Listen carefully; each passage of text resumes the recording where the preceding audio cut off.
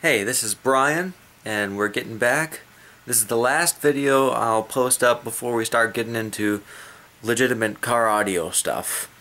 I think there's a set of questions that everybody should ask themselves before they go all in with the car audio system.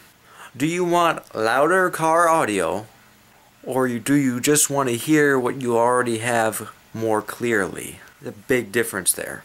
Second question, another very simple question. Do you drive with the windows up or with the windows down?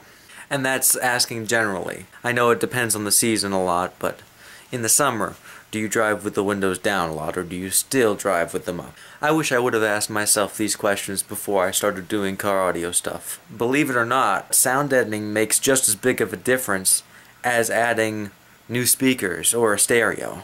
It makes a very pronounced difference. There are three different types of sound deadening. The first being vibration dampers. If you saw my Noiko sound deadening review, that's what a vibration damper is. In a car, there's lots of vibration. You're moving 3,000 plus pounds of metal and plastic down the road. There's going to be some vibration. The two most common places people put this stuff is on the insides of their doors and in their trunk if you have a subwoofer. The general consensus on these products is that the more vibration you can prevent, the less annoying and the more clearly you will be able to hear your speakers or a subwoofer. And that's particularly bass also. It helps clean up bass response because bass vibrates things. The second type of sound deadening is sound absorbing materials. I remember when I first got a subwoofer in my trunk, I wanted to insulate the trunk, and I did it with old R19 insulation. That's house insulation. Not only did the trunk get a little bit quieter, but it also now stays cool in the summer. That's a plus. The thing with household insulation though is you cannot get it wet. Do not get it wet. They make other types of actual acoustical insulation built to go in cars. And this blocks high frequencies mainly. Really high frequencies, maybe like some wind noise or sharp pinging, whatever. It won't block the main part of your road noise.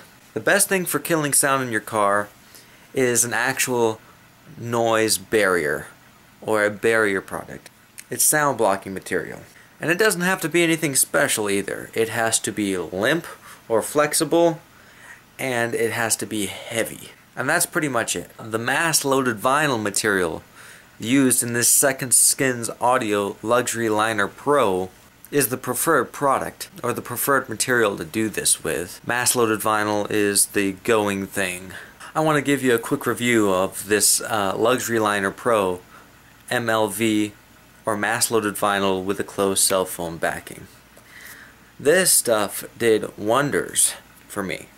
It cut down some road noise. I was going to spend about 150 bucks on a new subwoofer or something one day, and I was just ready to go, but I decided to give this sound deadening a try for once. I figured if I could make my car quieter, I wouldn't need such a loud stereo, because at the time I was actually giving myself headaches listening, so not good. I laid the Luxury Liner Pro on my floorboards, and I've got an old Toyota Avalon, so it's already a kind of quiet car. And I didn't notice much of a difference until I turned my stereo on.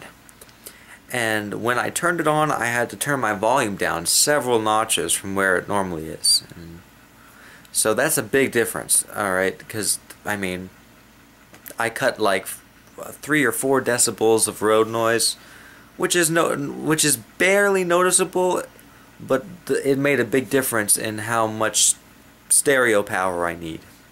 So, yay. My end summary of this video is that I heavily encourage anybody that's looking to get into car audio or just wants nice sound in their car to really, really dig in and consider sound deadening before they go in with a car audio system.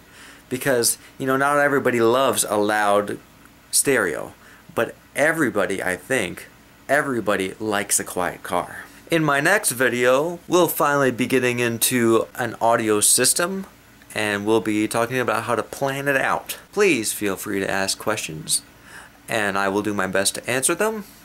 And please subscribe if you want more car audio information.